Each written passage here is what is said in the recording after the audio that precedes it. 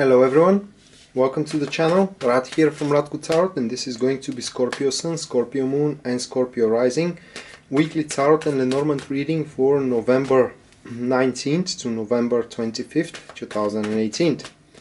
And while I'm shuffling the cards, I want to remind you once again, guys, that this is just a general reading for Scorpio star signs, and it is not your personal reading. Therefore, in this video I will do my best to explain you the meanings of the cards and their synergy in the spread, but at the end it falls to you to make sense of them and to align them to your personal situation. Now, if you want me to do that for you, well, that will be a subject of a personal reading. And for personal readings, please check out my website, which is listed down below in the description of this video, and there you are to find a full list of my services as well as their pricings. And also, as the Christmas is approaching, there is a Christmas deal going on that regards to the 20 and the 30 minutes live readings, and basically their prices are abated from the original, so you can save some money purchasing them. Anyway, so going to the tarot spread first. Well, Scorpio, what we do have here, it's I kind of can feel it. It's a week, or how to describe it really, it's a week where you can be very productive, but in the same time quite lazy is not exactly the word, but let's say discontent to do it so. And we are to see why into in a minute. So let's dive deeper card by card. So first of all, we do have the Queen of Wands sitting on the prime position, which is the topic of your Scorpio weeks. And the Queen of Wands is one of the best business cards in the tarot deck. Basically, this card points that you are to have a cute business sense throughout this week, not to mention that you are to attract a lot of people as well. So maybe I should consider making a lot of live streams throughout this week, for example, just giving myself for example. But also you are to know what the people will need, very productive when it comes to a private businesses. All right, so when you do have that audition with a new customer, you will know what the customer wants to hear and what the customer need as a service, and therefore, even if you don't have it right now, with the Queen of Wands energies, you can definitely align yourself with it so you can fulfill the purchase order, for example.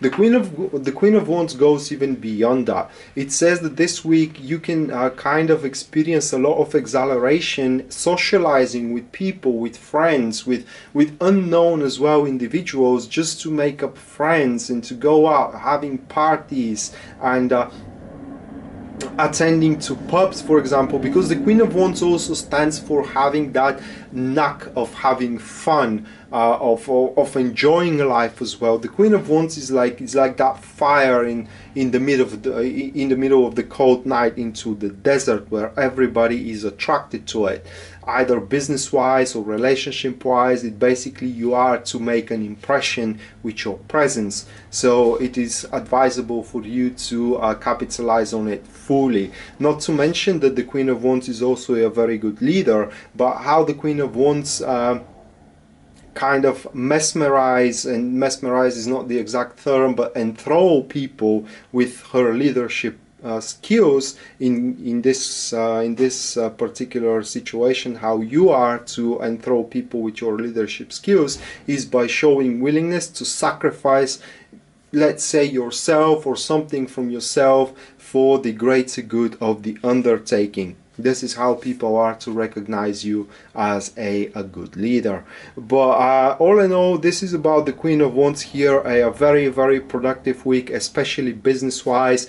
And in case it's about relationships and you are single, this is also a very positive card, that you are to enthrall somebody, to really make an impression, to ignite that urge of this person being around you. Now, this is a funny thing I have watched yesterday. I think, you know, it was a documentary about love and facts about love, and it basically love and attraction are two different things. When you are attracted to someone, your left side of the brain is activated. When you love someone, your right side of the brain is activated. Therefore, they are two different things, and I hope that you can differentiate them quite accurately. But why this is happening, it comes to question. And we do have the Seven of Cups, and the Seven of Cups in this specific follow-up, it points to the opening of one's dream. It is kind of like at this time, until this moment, until this week, a dream of yours was just a dream, you know, and you just a single thought was not enough to take you there. But now you do have the opening. Now you do see that that is a seed, that it is yet to grow, but you also have to help it, and this help comes with that exertion of presence, of leadership skills, of acute sense of the human nature as well, you know, and in generally with your presence of attraction, attracting people, attracting circumstances as well, etc., etc. Basically, the last thing you do want throughout this week, Scorpio, is slacking. And this is where we come to the next card, which is the challenges that are causing predicaments for you, the Temperance card. And this points that the challenge for you is to take on the chores that are accompanying your enterprise, your dream. Because every dream comes with a chores. Not everything that we are to do along the way to reach the very peak, the very crest of the summit, it will be pleasant. There are chores involved, and you know, you are to find it very, very annoying to deal with those kind of chores, and to basically, you know, you are to find it a waste of time, and you are to try to kind of like cut corners. And the challenge for you is to realize that there is no cutting corners. You gotta do it one way or another. You need to place yourself into that extreme environment for you, that is, to basically overcome the aggravation and the annoyment that one chore accompanies one undertaking.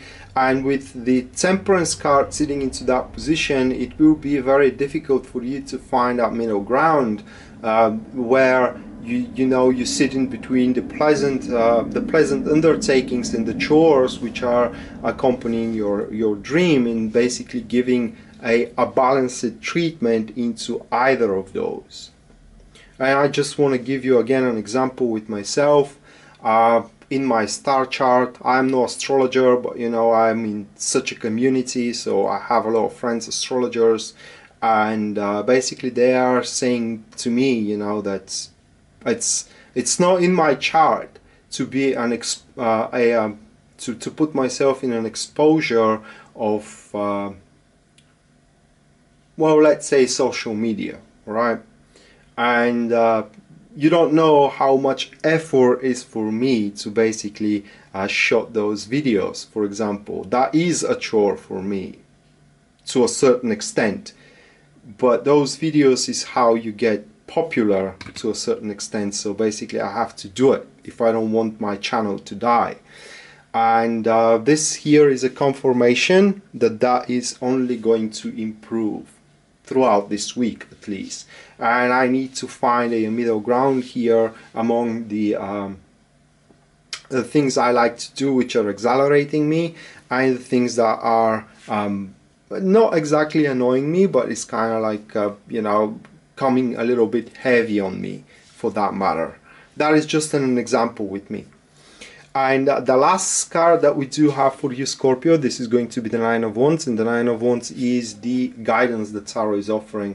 And in this specific case, the Nine of Wands points that you can rearrange certain things into your environment, so to make those chores a little bit less heavier upon your you know, upon your take on. on them. And these changes could be changes in your schedule, sleeping schedule for that matter, changes into your home as well, like rearranging it, or simply changing into a plan with your co-workers as well. It's kind of like these conscious changes into one environment that one has full control upon. For example, I will give example with myself. You know, I am because most of you guys are in United States and I'm in Europe. I tend to stay awake for the small hours, like 3 a.m., 4 a.m., and then I'm sleeping to same time but p.m. on the next day. Well, maybe I can you know, make this time frame more productive, like, you know, sleeping to 11 a.m. or maybe noon, and then wake up, shoot my videos, the videos that I have scheduled, and move along with my and go along with the rest of my day. That is just example with me, but definitely there could be some rearrangements here with the Nine of Wands. As a matter of fact, you need to seek and make those rearrangements into your daily routine, which are to make the chores you have to attend so you can make your dream you know, coming true in the near future. And those changes needs to be again you can make needs to be exerted this specific week in your life. That could be as well, now that comes to my mind, that could be as well the change of the dating schedule if you do have a boyfriend or a girlfriend here, as that could consume a lot of your time, and now it's time for you to work to make money, and etc, etc. So that was the tarot reading. Now let's see what the Lenormand reading has to say about a event that you should either look forward to or try to avoid. 1 second to shuffle them really well. So let's see what we got. So the first card, that is to be the snake. Now the snake stands for betrayal, it stands for enemy, but also stands for clever, like yeah, well, clever, cunning, and wisdom as well. Now the next one, that is to be the ring. Now the ring stands for commitment and stands for cooperation. Also it could be marriage, and it could be as well engagement. And then the last one, this is to be the book. The book stands for information, for secret, and for knowledge.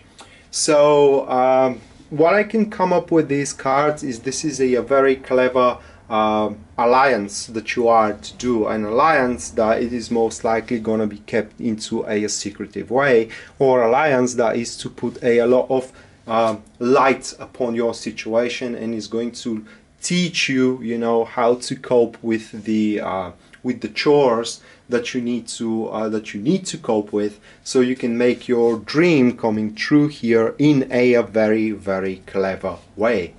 So that being said, Scorpio, this was your weekly tarot and Lenormand reading for November 19th to November 25th, 2018.